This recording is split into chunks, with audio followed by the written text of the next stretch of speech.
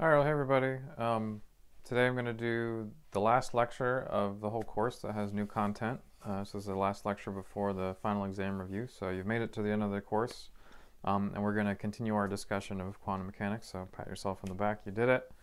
And this is going to be a really interesting lecture. So just hold on tight. It's going to get a little bit weird. First, we're going to talk about the uncertainty principle. And it's going to take a couple of slides, but just hold on tight, hear me out, and we'll get there before too long. All right. So we talked about plane waves a couple lectures back. So plane waves are a kind of a sine wave, and this is a good example of like a laser. So a laser operates at a specific frequency.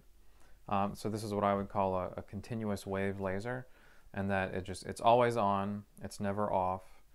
It's not a pulse. It's just operating at a very specific frequency.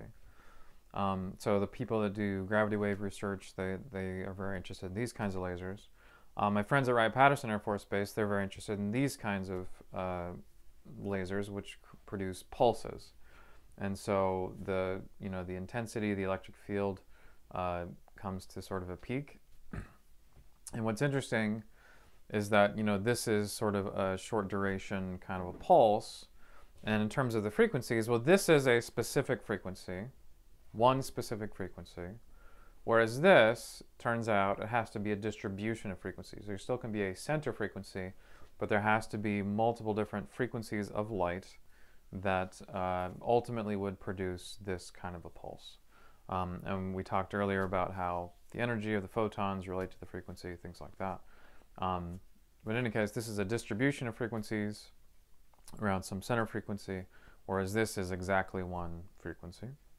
You can say similar things about electrons, and that electrons you can make kind of wave-like patterns like this. So it is possible to create an electron beam that has electrons that are very much at one exact energy. But electrons can also travel in these sort of packets or pulses that kind of look like this. And so again, this is one energy, but this electron would have to have a distribution of electron energies. And because the electrons are not moving at the speed of light, like light is, that means that this is a distribution of velocities. So now it starts to get weird, which is that electrons have both particle aspects and wave aspects. And so something that's true about electrons is that you could say that they're probability waves. And so if this is some sort of electron wave, we call this the wave function. So you'll hear about that in the book if you read the book. This is the wave function, and the likelihood that an electron will be in a particular place has to do with the square of this wave function. So here the amplitude is nice and large.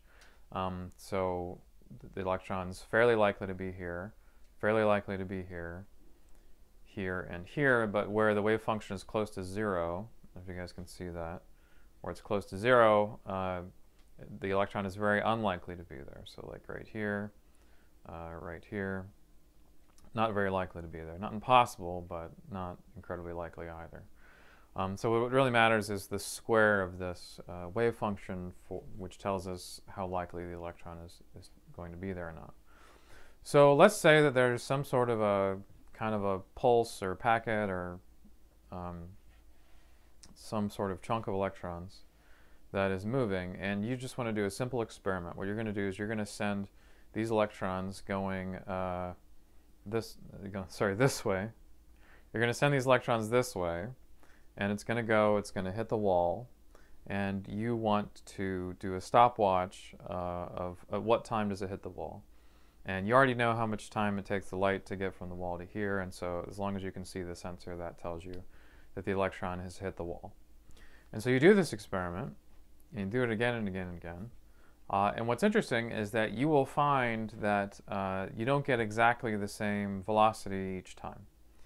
And the reason that you don't get the same velocity each time is because the electron is a kind of a particle wave. And when you go to see where it is, sometimes the electron will show up on this side of the pulse. Sometimes the electron will show up on that side of the pulse. and it's really 50-50 which side of it it's going to be. And so there's this sort of, the electron is going to be somewhere in here, and so if you time it, if you say, all right, well, the electron's going to go over this way, and I'm going to do a stopwatch when it hits the wall. If you do that, then this uncertainty in the position is going to become an uncertainty in your ability to measure the velocity, because you know the distance from here to the wall. All you're trying to do is measure the time so you can figure out what the velocity is. But because the electron sometimes arrives earlier and sometimes arrives later, you're going to find that there is some uncertainty in this velocity. You say, all right, well, that's fine, Chris. Well, that's interesting, but let's try to fix this. So let's try to make the electron that we're talking about, let's try to make it from a smaller range of energies, which will make it have a smaller range of velocities, and maybe that will help us make this measurement so that it's one specific velocity, and we'll try to set it up and set it loose that way and see how long it takes to get over to that wall. Well, that doesn't help, because as we talked about with the earlier slides, if the electron just has one energy, well, then it's very extended now, and it goes off and off and off. It's not like this packet anymore. It's not very localized. You can say, all right, well, so trying to make it one energy in order to make it one velocity is not very useful. Well, let's try to squeeze it. So let's try to squeeze it together. And then we do the whole experiment again, because if it's smaller, then I should have less uncertainty with that timing. But what happens is if you try to squeeze this together, this forces it to have a broader distribution of velocities in it. And that, in turn, gives you even more uncertainty in the velocities when you measure. Again, all you're trying to do is measure how long does it take to go from here to that wall, stopwatch. That's it. So no matter what you do, it ends up being, you end up getting a slightly different number for the velocity each time that you do it. Each time that you do this experiment, you get some range of velocities. Now, this is what's called the uncertainty principle, what I've just described to you. And the thing that people say about it that is not quite right is that the uncertainty principle arises because when we go to measure this electron, like when it's getting to the wall, well, the only way to measure electron is to sort of bounce a photon off of it. And because that photon, changes the trajectory of the electron, that photon has introduced some amount of uncertainty into the system. And so it's that interaction with something that causes this thing to be uncertain. And that is not quite true. And the analogy that I can make is that, when you go and you measure the pressure in a car tire, the only way you can measure the pressure in the car tire, unless it has a sensor inside of it, the only way to measure that is to go over to the valve and sort of let a little bit of air out. And depending on how quickly that air comes out and how much force is exerted when that air comes out, there's a little sensor there that can tell you exactly how much pressure was inside of it. Now you could say that because we've allowed air to leave that tire, that we've created this uncertainty in the pressure. Like, we measured the pressure, but we know that the pressure was actually a little bit more than that before we measured it. And so you could say, well, that's our uncertainty in the measurement. Well, no, if we really had to, we could sort of try to back out exactly what this pressure was before we measured it. So let's say that we want to know what the pressure was in fighter jet tires before it landed, and so we're going to measure that pressure afterwards. Well, we can back out what that pressure was, or what was the pressure right after it landed. We could back out what that pressure was in spite of the fact that air got out. That's not something it's not impossible to try to take all the information we have and try to make the best estimate we can. And so the problem with this uncertainty principle as photon interaction idea is that it's just not weird enough. Again, the reason that the position is uncertain is not because a photon interacted with it, but it's because the electrons are these probability waves that sort of show up depending on what the wave function is. And so in that sense, it's intrinsically unpredictable. It's not just, if it was literally billiard balls and, one billiard ball hits the other billiard ball, we could sort of back out like what the original billiard ball was doing based on you know, what the collision was. So it's not at all like that. Again, the electrons are probability waves, and that is ultimately why the uncertainty principle happens. So I think I said these things in words already. So this is the equation that that gives us the uncertainty principle, which we'll talk about in just a second. It says that in any system, the uncertainty in the position times the mass of whatever particle you're talking about times the uncertainty velocity has to be greater than or equal to Planck's constant divided by 4 pi.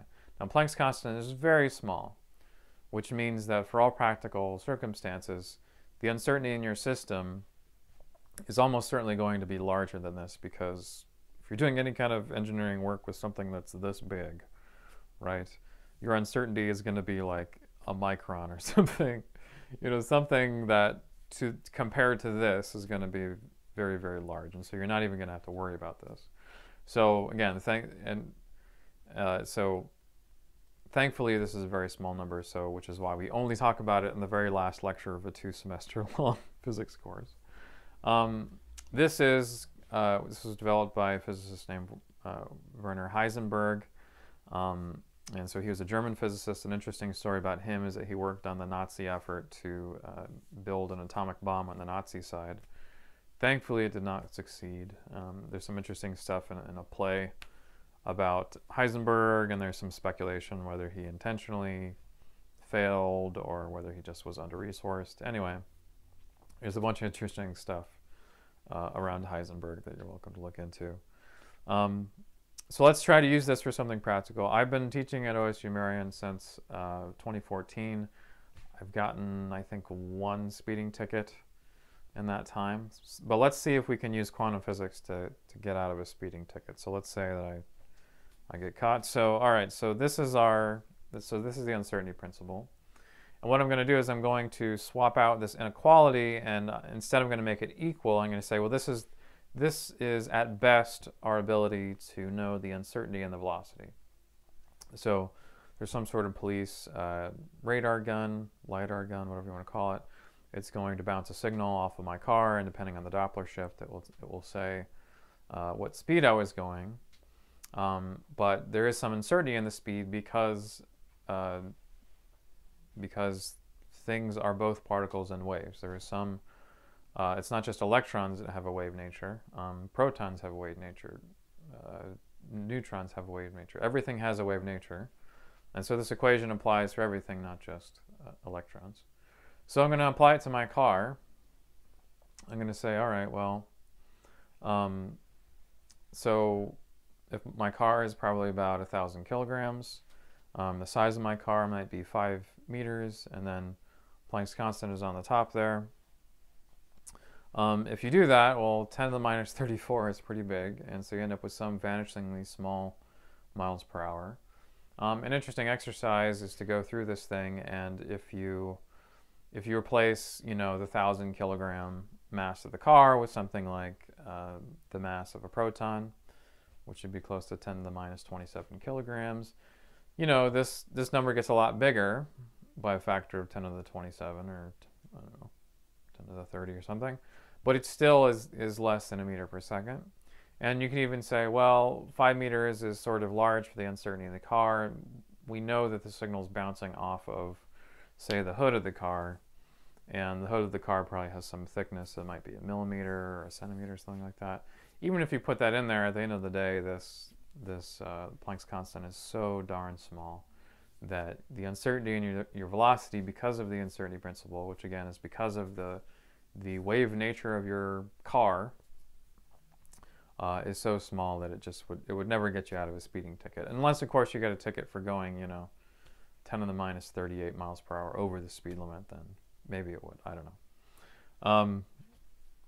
So for all practical purposes, it's not so useful. But for electrons, if you put in the mass of an electron there, suddenly it's quite large.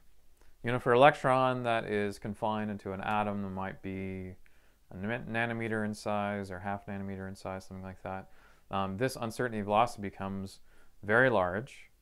And in fact, in heavier atoms that have more protons in the nucleus, it turns out that this velocity, starts to approach the speed of light, interestingly enough.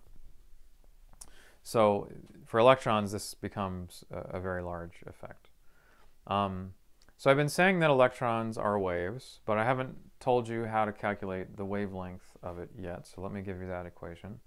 So this is what's called the de Broglie wavelength, and before I give you that equation, I have to tell you what in the world it means. So for example, is this the whole wavelength of the electron that we're talking about, like this scale, or is it something else? Well, it turns out that it's really the peak to peak still, right? So this is our wavelength that I'm going to give you. Whereas, I mean, this is still the size of the packet, but the wavelength of the electron in this case is that. So the wavelength is Planck's constant divided by p. P is the momentum of the electron. The momentum of the electron is just from physics 1250, so the mass times the velocity. So there you go. So that's the wavelength of the electron.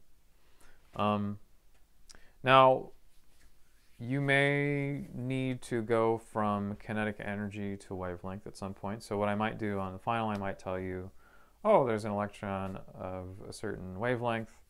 There's an electron of a certain wavelength. What was the kinetic energy? Or there's an electron of certain kinetic energy. What is the wavelength? So here's how you do that. So the kinetic energy is 1/2 mv squared, like it is always. And then our velocity is related to our momentum, right? So p equals mv, like this. So I can solve for the velocity, v equals p over m. I can take this velocity, I can sub it into here. And then I get a p squared, and then m divided by m squared is just 1 over m. So I end up with something like this. And now we know that p is equal to the wavelength, right? So the wavelength is h over p, which means p is h over the wavelength. So I can use this and sub that into there to get this. And now again, our goal is to try to solve for the wavelength in terms of the kinetic energy. So I can multiply both sides by wavelength squared, divide both sides by the kinetic energy to get this, right? And then all I have to do is take the square root and I get this thing here. Okay? So there you go. So that's how you get the wavelength of an electron if all I give you is the kinetic energy. So let me give you an example problem here. So let's say that you have an electron that is 5 eV of energy. That's a really nice unit because if all I had was a 5-volt potential that I attached 2 charged plates to and I used that to accelerate an electron, that electron would have 5 eV of kinetic energy. And it's not so hard to create 5 volts, and it's not so hard to find electrons, so it's not so hard to accelerate electrons to 5 eV of kinetic energy. So to figure out what the wavelength would be, the way I would do it would be to convert this to joules, perhaps. So 1 eV is 1.6 times 10 to the negative 19 joules. And then you stick that into there. Remember, the mass of the electron is 9.1 times 10 to the minus 31 kilograms.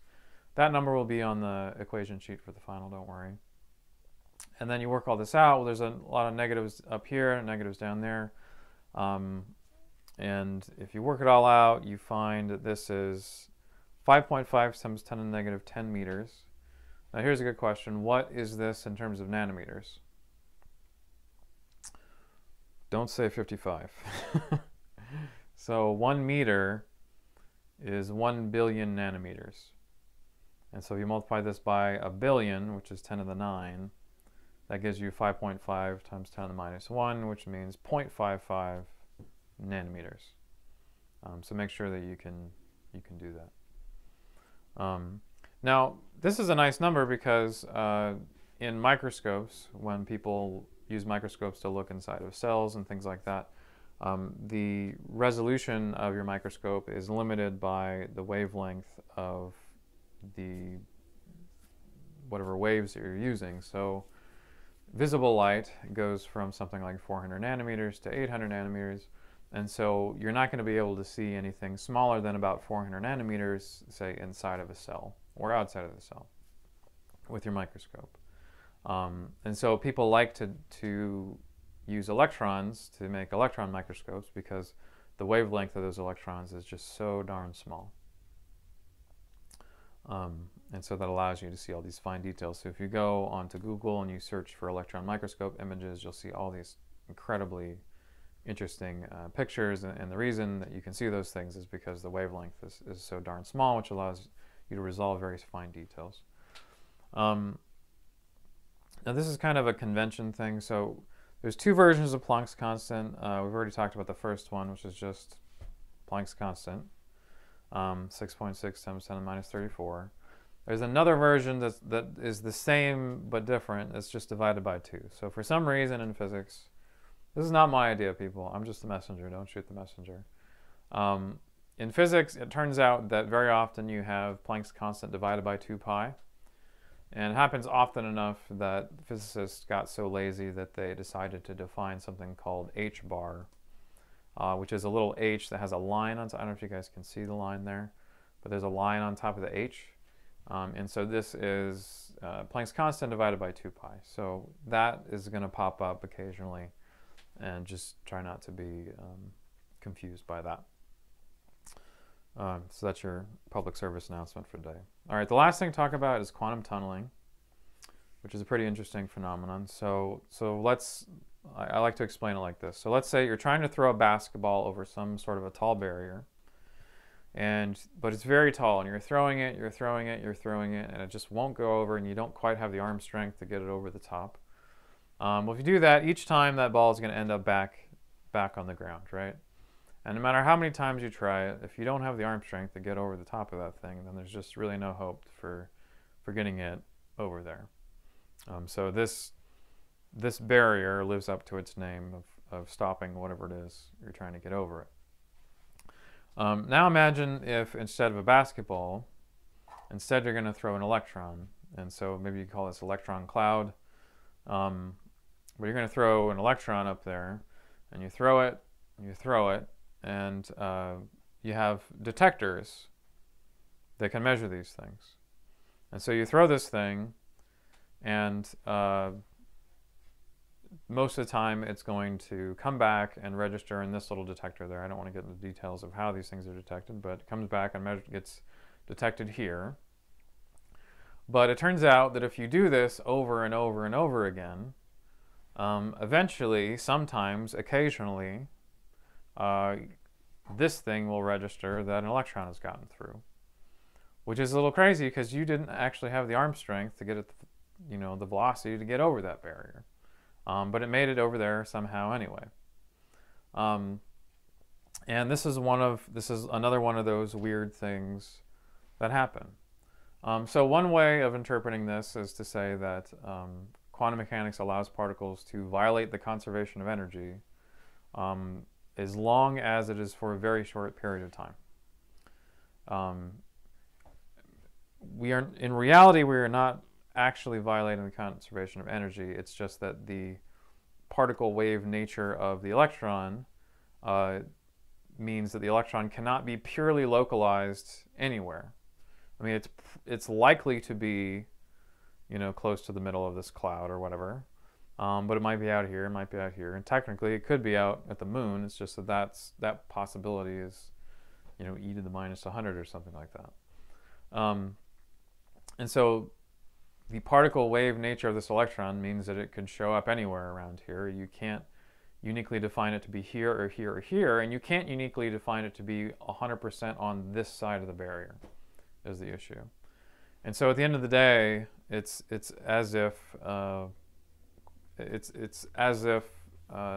conservation of energy can sort of be violated, but just as long as it's a very short period of time. Now, why doesn't this work with a basketball? Well, thinking about this in terms of violating the conservation of energy, well, you can only borrow so much energy for such a period of time. And so for this to work for the basketball, you can only borrow so much energy to do it, and it's just too much energy that it would take to get this basketball over the edge of the thing. But for the electron, it doesn't take nearly as much energy to get over that barrier, and so it becomes much more possible. So this process is called quantum tunneling. It's very weird, and again, it works better if the particle's mass is small because of this idea that we're borrowing energy for for some instant of time. Now you might think that this has no practical application, or this is just some weird thing that happens that I have to mention to you because, I don't know, somebody said it was important. But it turns out that this is the basis for radioactive decay. So inside of a nucleus, you have many, many protons and neutrons, right? So one of the ways that the nucleus can decay is by emitting an alpha particle. An alpha particle is just 2 protons and 2 neutrons, which is just a helium nucleus. And so imagine for the moment you have this big old nucleus, lots and lots of protons and neutrons. But inside of it, there's like a group of 4 nucleons, 2 protons and 2 neutrons. It's sort of zipping back and forth together. And the only reason they're staying in that nucleus is because of nuclear forces, right? Because it's all those positive charges are repelling from each other. Like, why don't the protons just explode? Well, it's because these nuclear forces are holding them all together. And you can imagine this group of 4 nucleons, 2 protons and neutrons, sort of zipping back and forth. But every time they get too far, these nuclear forces bring them back in. And these nuclear forces are very, very strong. And so it goes back and forth and back and forth and back and forth. And so in terms of how much energy it would take to escape, there just isn't enough energy for this particle to get away from the nucleus because of those nuclear forces. But if it does it enough times and for long enough, there's a chance that it could borrow just enough energy to get out. And so this process is very much like the process of, like, you know, the basketball going over the barrier, the electron going over the barrier. The only difference is that we're talking about nuclear forces instead of like gravity trying to hold this thing back. But otherwise, it's exactly the same. And so when one of these alpha particles escapes from the nucleus, that's a radioactive decay. And so that nucleus has 2 fewer protons and 2 fewer neutrons, and it becomes a different atom, different element. And then the alpha particle goes streaming away because as soon as it gets away from that, the nuclear forces, then that electrical repulsion allows it to go up to high energies, to move away. And what's interesting is that that some elements have very long half-lives. So uranium, for example, has a half-life of something like 1 billion years. I think it's uranium-238, I believe, has a half-life of over 1 billion years, and so it's very unlikely to decay.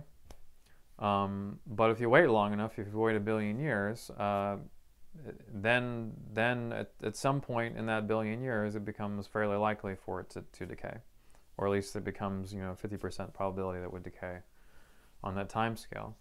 And so even though these things are zipping around, zipping around, zipping around, there's just barely enough of a chance that it can get through that eventually it does.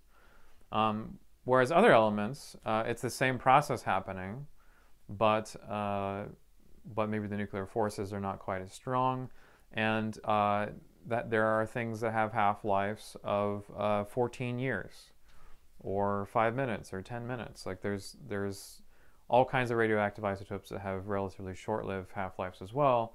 And it all depends on exactly what those nuclear forces it is. It depends on what kind of particle is trying to tunnel out.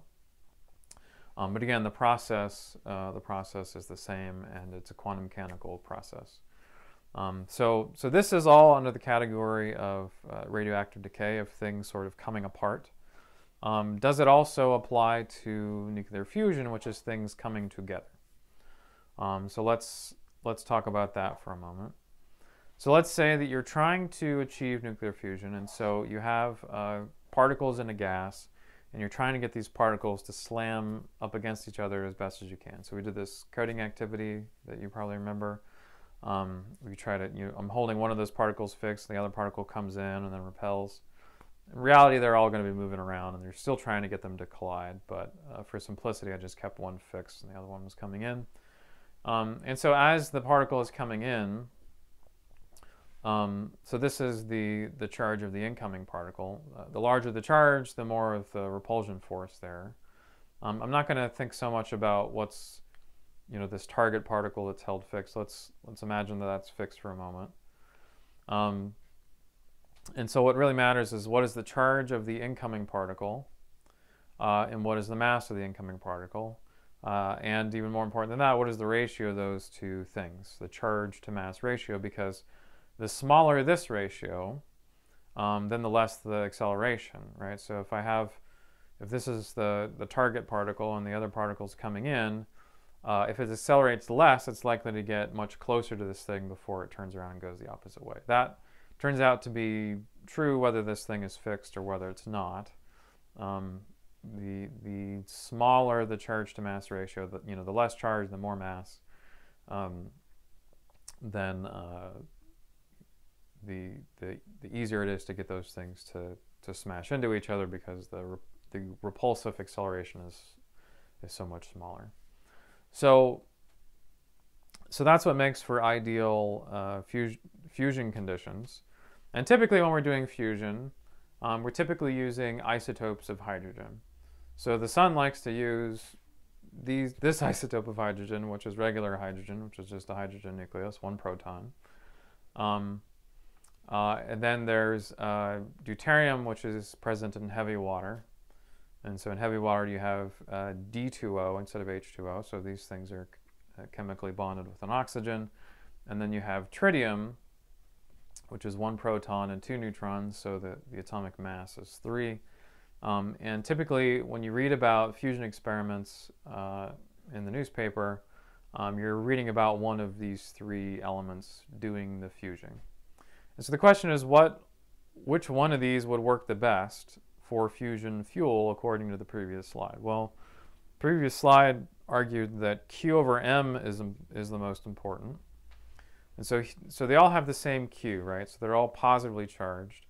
But this one has a mass of 1 and this one has a mass of 3, so the charge and mass ratio is 1/3. It turns out that when you go and read about people doing fusion, it talks about that this combination, deuterium and tritium, turns out to be the best fusion fuel, and in any hydrogen bomb that's ever been made, or any sort of magnetic fusion experiment that people are trying to do, they always use deuterium and tritium. I think I just said all these things. Now here's something interesting, which is that why is it deuterium and tritium that makes the best fusion fuel and not tritium, right? Because if you had tritium here and tritium here, and you're trying to get those two things to fuse, well, they both have a charge of 1, but they both have a mass of 3, and so their charge to mass ratio is the lowest of all of these different options, right? Deuterium, well, you can try to do that and maybe succeed at it. But the charge to mass ratio is, 1 charge plus 1, and then a mass of 2, and so your charge to mass ratio is not going to be quite as good as tritium. So why not just use tritium? Why do deuterium and tritium, why does that end up being the best fusion fuel instead of just using tritium and tritium? And the answer is kind of interesting, which is that the quantum tunneling that I've been talking about depends on what the mass of the particle is. And the quantum tunneling works better the lower the mass of the particles, which is why quantum tunneling works better for, all these quantum mechanic effects are larger for lighter weight particles. So electrons are one example. But also deuterium is an example, because remember I said earlier that all particles have a wave nature. So it's not just electrons, it's protons, it's neutrons, it's deuterons. Deuterium also has a wave nature. And so there's a kind of a barrier for this deuterium, this deuteron, to collide with and interact closely with this tritium ion, but there's this repulsive force because they're both positively charged, and it turns out that it's better to use deuterium, which is lighter, based on the possibility that it will tunnel into the tritium, than it is to use tritium and tritium, because tritium and tritium is heavier and it's less likely to do that tunneling to overcome that last step of getting the two things to fuse. So that's the reason why tritium-tritium is not the best fuel. It's because what turns out to be the best is using deuterium for the possibility that it will tunnel into the tritium. There's just no way of getting these experiments hot enough for them to for things to fuse without using quantum tunneling to try to achieve it. So this is an equation from the book. Here's our h bar. I promised you there was going to be h bar here, so this is just Planck's constant divided by 2 pi. They're a little bit lazy. They could have put the 2 pi out here, but so this is sort of I forget what this is called, the transmission probability of something going through a barrier. So this is our deuteron. There's some sort of barrier there. So this is the transmission probability, and there's this coefficient here. Now, the wider that this barrier is, well then, c is positive here, right? Because it's square root. This is positive. So the larger that delta x is here, then the less likely that this thing is going to get through the barrier. But an interesting thing is that the less massive that this thing is, the smaller that m is, then the smaller that c is, and the smaller that c is, the closer that this thing gets to 0, let's say, and e to the 0 is the transmission probability of 1. And so it helps to have lower mass if you're trying to get through a barrier like this. Now, where does the factor of 2 come from? If you look in the book, this comes from the fact that I said earlier that we're squaring the wave function. So when you square something, that puts a factor of 2 in the exponent there. And so that's why we're defining this as e to the minus 2c delta x instead of just defining c to be twice this. But in any case, this is how you do it. That's right. Now, if you have enough kinetic energy, right? So if the kinetic energy is equal to the energy of the barrier, well then this is 0, right? C is equal to 0, 0 times 0, and the transmission probability is 1. And so if you have enough kinetic energy, you can get through this. But if you have something less than the kinetic energy of this barrier, there's still a chance you can get through this, but it's very much suppressed by this e to the minus whatever you got there. So, so just to kind of review, radioactive decay is the inverse process of fusion. So instead of having things come together, it's things coming apart. And in fusion, this quantum tunneling is very important for getting those reactions to happen. Whereas with radioactive decay, it's all about tunneling out of the nucleus in spite of the nuclear forces. With fusion, it's sort of tunneling into the nucleus in spite of the electrostatic repulsion. So that's about all I have for the day. There's an interesting worksheet that I can tell you about. So this worksheet is very much related to, if you go back all the way to Lecture 7. Lecture 7 talks about buying a dental X-ray machine off of eBay and using that to accelerate charged particles and trying to figure out exactly how close do these particles get. So this time we have a target particle we're going to hold fixed, just for our own sanity. But we're going to appreciate that the proton has some sort of wavelength to it. And so we're going to try to figure out how much overlap we're going to get with this target in the hopes that we can produce fusion here. Now, I've mainly emphasized deuterium-tritium fusion in my lecture, but there's another kind of fusion that is proton-boron fusion. And so, yeah, so it talks about boron here. I didn't make that up. This is a real fusion situation. I read a news article about people trying to do proton-boron fusion the other day. And so this is a real thing, but the important thing is, for our purposes, is that the boron is much heavier than the proton, which means that it's slightly more understandable that we're just going to sort of keep that still and let the proton just sort of approach it and not have to worry about the fact that in real life this thing would get at least some amount of velocity going the other way. So the idea again is trying to figure out how close to overlapping can we get this thing, and you'll find that the proton that has the largest wavelength is somewhat more likely to interact with the boron. So anyway, I hope that you enjoy this worksheet. I think it's kind of interesting twist on what we've been doing. So, all right, well, thanks for watching, everybody. And I'll see you guys at the next check-in. Thanks.